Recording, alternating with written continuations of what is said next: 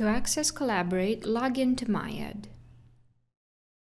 If you're a staff member, you will find Collaborate under the Services tab. If you're a student, you will find Collaborate on the Teaching tab.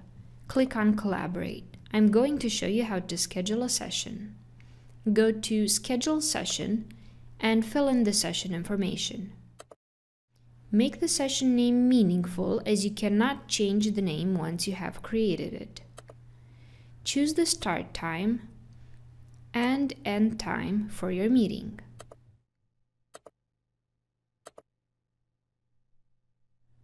It is useful to give early session entry, as this allows you and others to go into the meeting early and begin setting up. If you're a member of staff, you will see further options, but unless you have a preference, you can leave the rest of the defaults.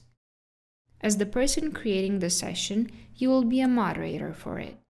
You can add additional moderators using their UUN and participants, both internal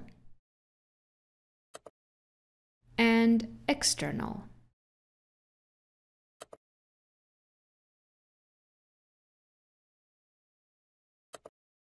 Or you can send them the guest link after you have created the session.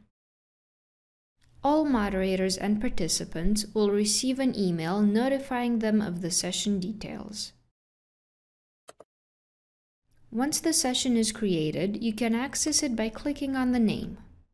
Be careful here, as there are two types of links. The guest link.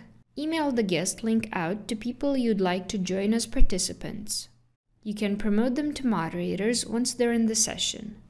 And the launch session link. This is the link you will need to click to enter as a moderator.